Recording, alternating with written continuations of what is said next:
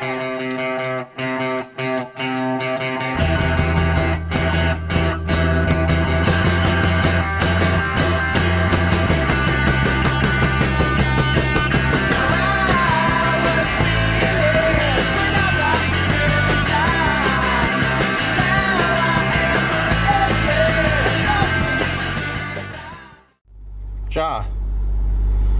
do you want to say Daze with Jordan, the line begins now, or do you want me to say it? All right, neither one of us will say it. Today we are heading to Columbia, South Carolina. We're gonna go visit the home wrestling compound of the fabulous Moolah, probably the most synonymous name in women's wrestling of all time. Well, here's her neighborhood, Drexel Lake Hills. We're in the neighborhood, and her address at the time was actually 101 Moolah Drive.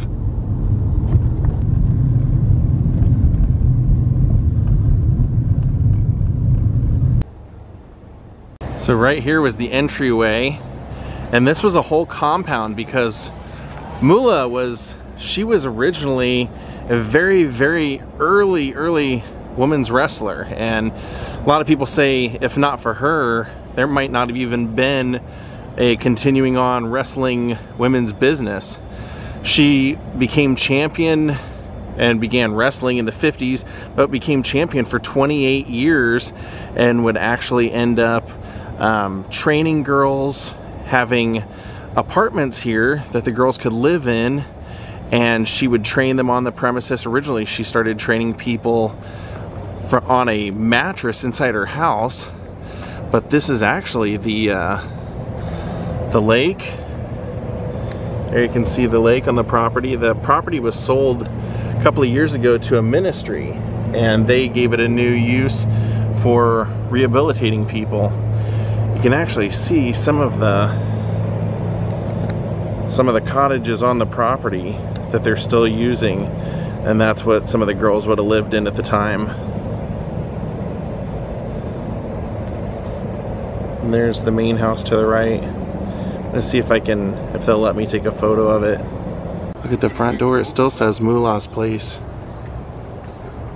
So they're very nice here. They actually were nice enough to, I got to see a little bit inside the house, but since people live in the house, I didn't want to invade their privacy. But this was Moolah's house right here, and in her later days, Mae Young, the famous wrestler, she had become a Christian evangelist, and when she got out of doing that, she needed somewhere to go, and she came and lived here with Moolah as well. And then eventually they ended up back on WWE doing all those insane stunts. If you were watching in the early 2000s, they were going out there and getting guitars smashed over their head, and Mae Young and Moolah were getting power bombed through tables and all kinds of stuff. Now, like I said, it's owned by a ministry, and it's kind of like a halfway house kind of deal, giving people a second chance. And then there were houses all the way back in there, and there used to be a barn, I believe, here that they had the wrestling ring in, that they would all train every single day, but I think they tore that down. And then right over here is also another little building. Kind of nice of them to let us see it, another little apartment. And I had read that the girls had a curfew, and if they weren't home by the time it was dark, this gate was closed and they weren't allowed to sleep here. But Moolah would teach them a little bit of everything, life lessons and everything, and also Moolah made all of her own costumes, so she would teach the girls how to do that as well. Now let's go out to where Mae Young and Moolah are buried. While the fabulous Moolah was a championship wrestler, her husband was the promoter and the booker, and so they really had their hand completely in the business, and you really couldn't do much as a woman wrestler without being involved with them. And his name was Buddy Lee. Apparently he was kind of a scummy guy, he used to force some of the girls to sleep with him and things like that. And one day Moolah came home and he was in bed with one of the women that Moolah had trained, so Moolah threw him out and developed her own wrestling program and ended up booking girls, training them, doing everything herself. All right, here's our cemetery. Both ladies are buried here at Green Lawn. This should be relatively easy to find because both women are buried beside each other because they were great friends, and fabulous Moolah used some of that moolah to build a very big memorial for herself. And I'm pretty sure it's this big giant one right here in front of us at the curve. Yep, right there. So here they are, together again, together forever. They were, I mean, we'll talk about it. Their stint in WWE was somewhat confusing to me at the time when they came in the like 1999, early 2000s, and some of the things that they went through, but here they are. On the right, Miss Johnny Mae Young. She was a pistol. Wow, was she something.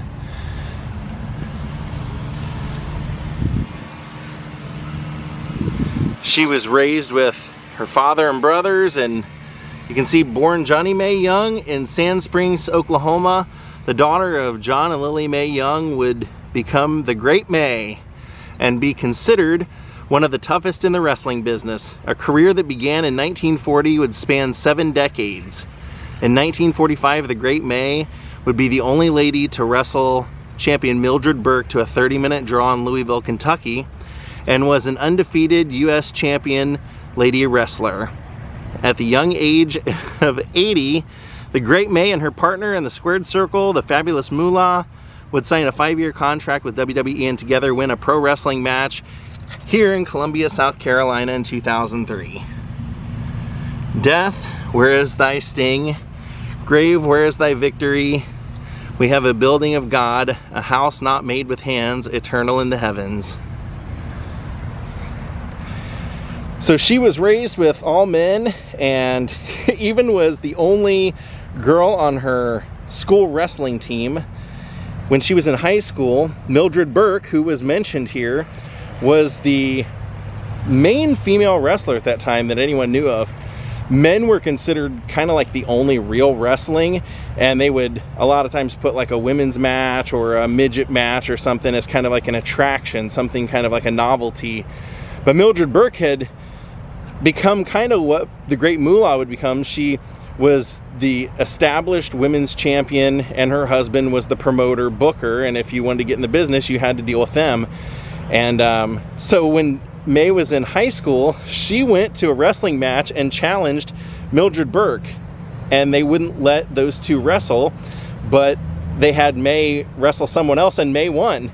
And she went on to have an insane career. She was so hated at times that she would wrestle that they had to put chicken wire all over the ring because people would throw bottles. And how she really got it going was during the war, when she went to Canada to wrestle, and Pearl Harbor was struck and the men were all taking off to fight and everything. Women's wrestling became a thing, and she was so loved to be hated that it really built it into something. Now, she ended up coming back in 1999 with her pal Moolah. So let's talk about Moolah a little bit, who also has a similar story. Mary Lillian Ellison was the only girl in her family, and her father took her to a wrestling match when she was a little girl, and she loved wrestling and wanted to become a wrestler. And her dad didn't want her to, so he told her, no, you're not allowed to do it. So she took off and eloped and ended up becoming pregnant. The marriage didn't work out, but she went and found a promoter. It was actually Mildred Burke's husband, and tried to get into the business, and he basically made it clear that she would have to sleep with him to get in the business. And so she said, I'm not going to get in the business that way. Went to New York and talked to another promoter, and he was willing to work with her, but he said, why do you want to be a wrestler? And she said, I want to make some money. I want to make that moolah. And so he named her Moolah, and she would eventually become the first woman to wrestle in Madison Square Garden when women had been banned from wrestling in Madison Square Garden. So over here, you can see that this is her final resting place.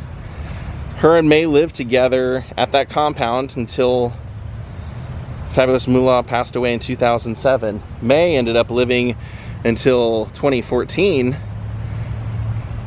But here it says, born Mary Lillian Ellison in Tokyo, South Carolina. Sorry for those of you that live there and I don't know how to pronounce it. The daughter of Henry and Mary Ellison, was raised by her father and 12 brothers, a beloved mother and grandmother, also loving and appreciative of family, friends, and fans. The goddess of the squared circle won her first pro wrestling match in 1949, won the Ladies World Championship in 1956, and held the championship for 29 years. She was inducted into the WWE Hall of Fame in 1995. At the young age of 80, the Fabulous Moolah signed a 5-year contract in 2003 with Vince McMahon and won a pro wrestling match on her 80th birthday in Colombia with her tag team partner, Mae. And then it says at the bottom, doubt sees obstacles, faith sees the ways, doubt sees the blackest night, faith sees the day. Doubt dreads to take a step, faith soars on high. Doubt questions who believes, faith answers I. And then it says, if tears could build a stairway in memories, a lane I'd walk right up to heaven and bring you back again. Now, to the left of her, in her plot, was Diamond Lil, Katie Glass. She was believe technically a midget wrestler, and she was super close to Moolah, lived in the house with Moolah, and was trained by Moolah. And it says, born Katie G. Glass in Richmond, Virginia, the daughter of Fred and Ethel Glass, would become the first midget champion in lady wrestling. Katie was named Diamond Lil in the ring, but her dedicated friend and trainer named her the Damned Midget.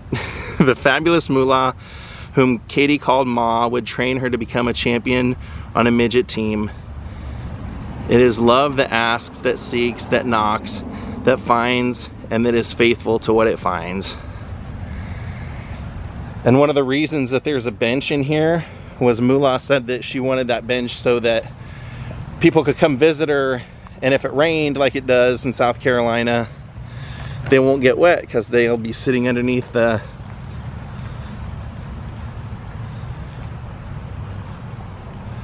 shelter.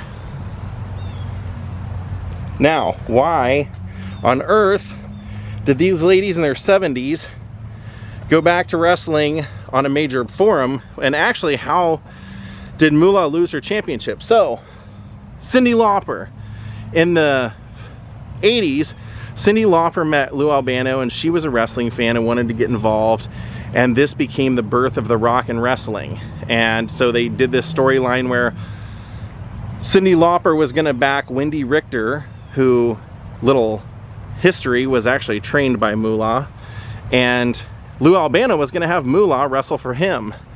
And so the reason that was going to happen is because Vince McMahon was really trying to make WWF wrestling at the time take off and make it a mainstay, kind of like a mainstream thing. And he knew that Moolah was the most widely considered women's champion in the world.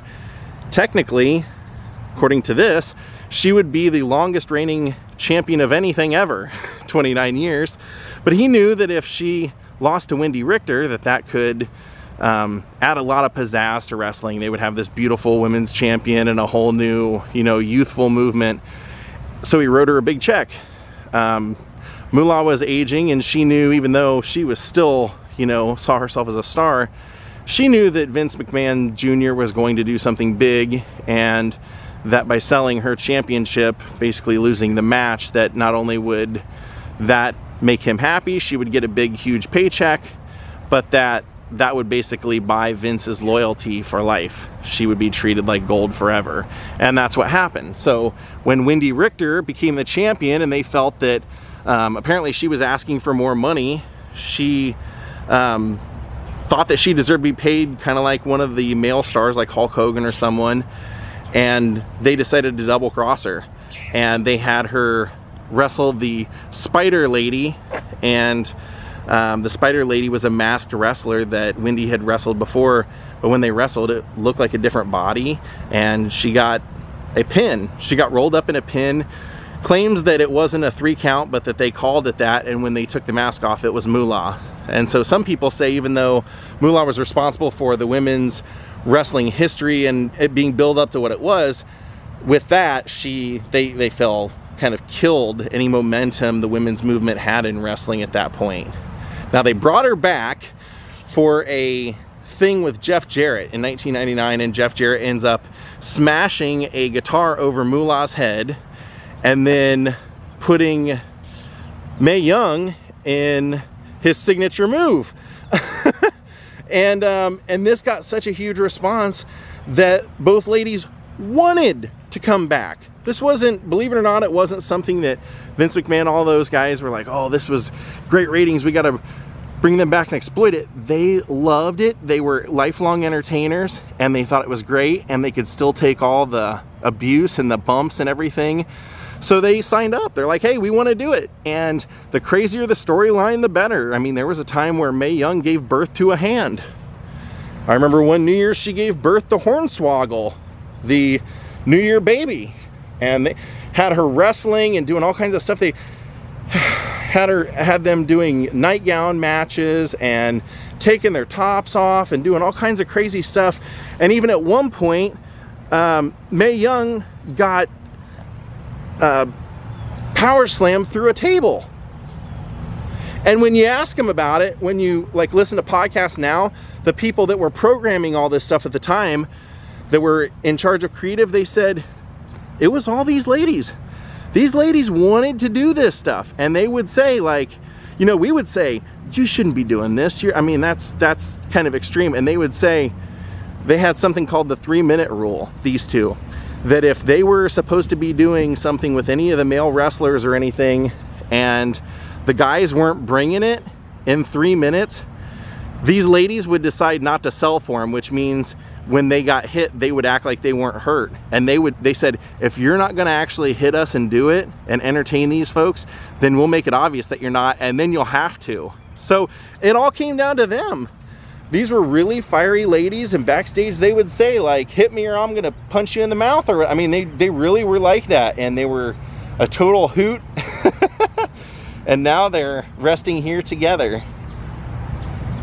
Anybody that watched that Attitude Era of wrestling knows exactly what I'm talking about, the kind of crazy antics they put these two through. But then, like I said, it's crazy because you almost thought when you watched it, gosh, they must need the money, but you don't take into consideration both of these women had been wrestling in the business for over 50 years. At the time that they were brought back, they were like 60 years in, and they just loved being entertainers, and they could still do it, so they kept doing it. Great to come see both of their graves today. Rest in peace, Diamond Lil, Fabulous Moolah, and Mae Young.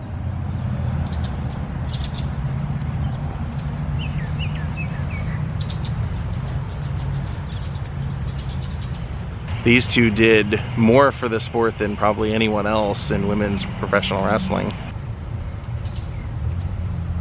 And then if you go right through where the bench is, past where Moolah's crypt is, these are for her children. Her daughter, well, the one in the middle was her only daughter, Mary Austin. But you can see Susie Lane, Andy Guyton, and right in the center was Mary Austin, who she had when she was very young. And I believe Mary Austin was also a female wrestler, trained by Moolah. Well, my friends, we're gonna call it a day. Hope you enjoyed this vlog. Kind of cool to go out and see the compound that she trained everyone at and that she lived, and that her and May live together with Diamond Lil. Kind of a little added bonus today. Thank you all for watching. We'll see you next time from Columbia, South Carolina. Have a great night and goodbye.